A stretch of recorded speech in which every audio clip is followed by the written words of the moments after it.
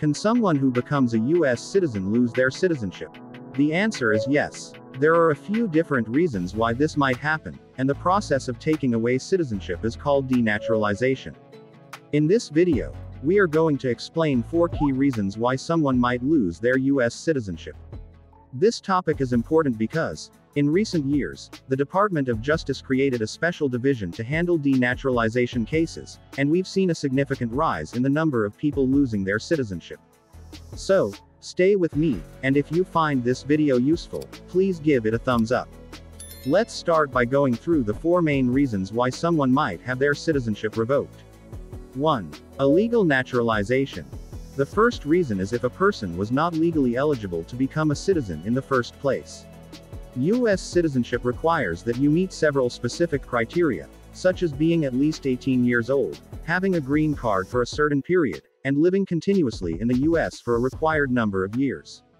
If someone didn't meet all these requirements but still managed to become a citizen, their citizenship can be revoked because it was obtained illegally. For example, if someone lied about how long they had lived in the U.S. to meet the residency requirement, they might face denaturalization. 2. Misrepresentation or concealment. The second reason is if someone deliberately lies or hides important information during the naturalization process. This could happen in 2 ways. Either by giving false information or by failing to disclose something that's required on their naturalization application or during their interview. For instance, if someone lies about their criminal history or omits it completely, and that information is later discovered, their citizenship could be revoked. It's important to note that even leaving out details, known as omissions, can lead to denaturalization if those details were significant enough to affect the person's eligibility for citizenship. 3. Membership in certain organizations. The third reason relates to membership in certain groups.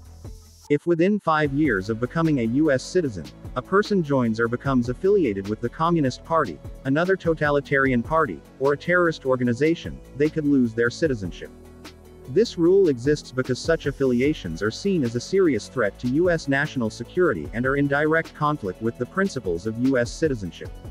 The government takes this very seriously, and being involved with these organizations can quickly lead to denaturalization. 4. Dishonorable military discharge.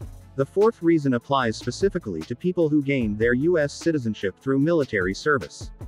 If someone becomes a U.S. citizen because of their honorable service in the armed forces but then receives a dishonorable discharge within 5 years of their naturalization, their citizenship could be revoked. This situation is more specific and mostly affects those who used their military service as the basis for their naturalization. The government considers a dishonorable discharge as a breach of the commitment that earned them citizenship, which is why it can lead to denaturalization. To recap, we've discussed 4 reasons why someone might lose their U.S. citizenship: illegal naturalization, lying or hiding information during the naturalization process, joining certain organizations within 5 years of becoming a citizen, and receiving a dishonorable discharge from the military after becoming a citizen through service. Understanding these reasons is crucial, especially given the increasing number of denaturalization cases. I hope this video gives you a clearer picture of how and why someone might lose their U.S. citizenship. If you want to avoid denaturalization, here is a detailed video through which you can learn top 7 crucial things you should do right after becoming a U.S. citizen.